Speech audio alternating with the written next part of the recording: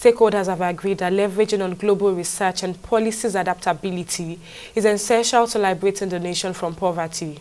The agreement was made at the Nigeria Evidence Summit, which provides a platform for conversations around the thematic area of social protection, financial inclusion, and education.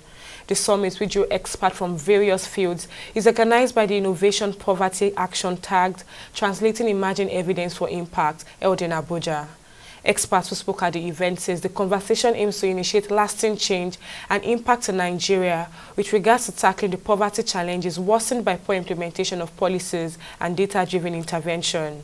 On its part, the National Agency for the Prohibition of Trafficking in Persons, NAPTIP, says its partnership with IPA remains a pioneering initiative that holds immense promise in enhancing data infrastructure and analytical capabilities. The victims of trafficking, they are the reason why we are existing.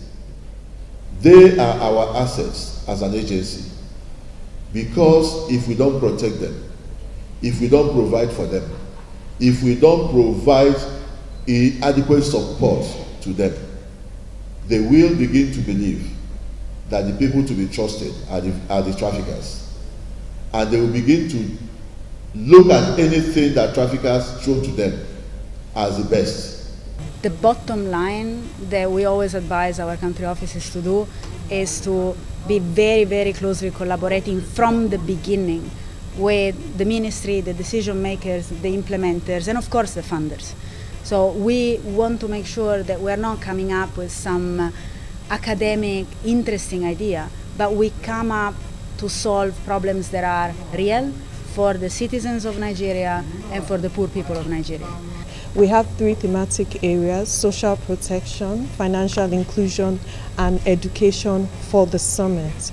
But IPA works across more areas, and what we do is what we are trying to do today is to make sure that we have conversations that people can carry forward that will lead to lasting change and impact in Nigeria.